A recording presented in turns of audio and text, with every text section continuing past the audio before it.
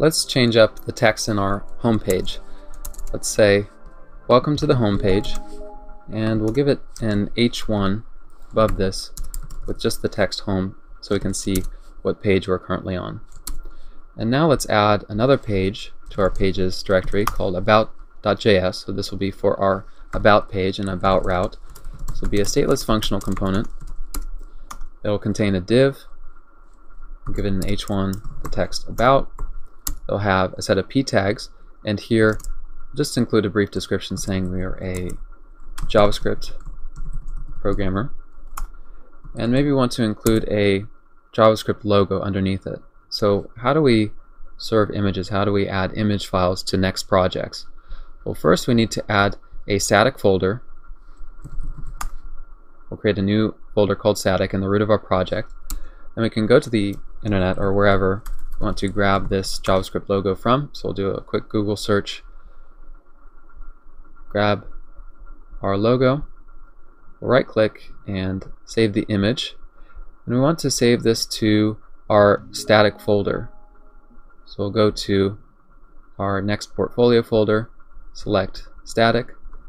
I'll save this as JavaScript logo. We'll save that, and then we can reference image files from this folder as /static/ the name that we provided. So it's JavaScript logo.png. And I'll give it the alt text of JavaScript, and I'll just directly set a height of 200 pixels. So now let's try out our about route. Looks like I forgot to export the about component. So we don't even have to write export default at the very bottom after declaring the name of our function. We can just immediately export it with export default if we choose not to name it. So now we can see in our about route, our about H1, our JavaScript logo being served from the static folder, and our paragraph text. Now the question is, how do we get from one page to another? Well, we could try including a set of link tags. We can reference just the home route. We can say from the about page go to home. But if we click on the link, I'll go back. If we click on the link, take a look at our refresh icon. We're doing a full server pushback. We're making what's essentially a request to the server for this page that we're directing to. If we look at the network tab, we can confirm this. So if we're at the about route, and we click go to home, we're making a request for the HTML document here. We don't want that. We just want JavaScript to take over. We want our client-side JavaScript to redirect from about to home and wherever we're going to in our application using the history API, using the history push state.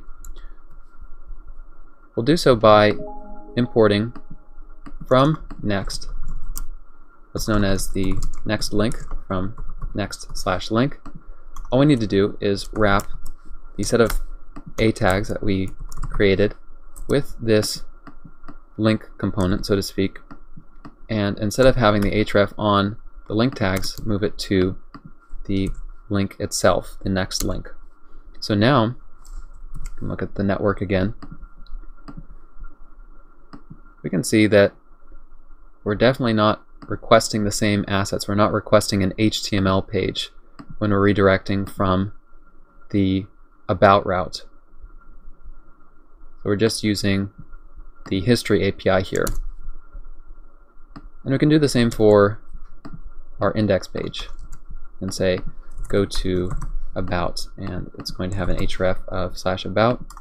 We'll import link from Next/link, and include a set of p tags here in our welcome to put it on a separate line. So now our page isn't reloading. We're able to redirect very quickly with the help of the link tags here.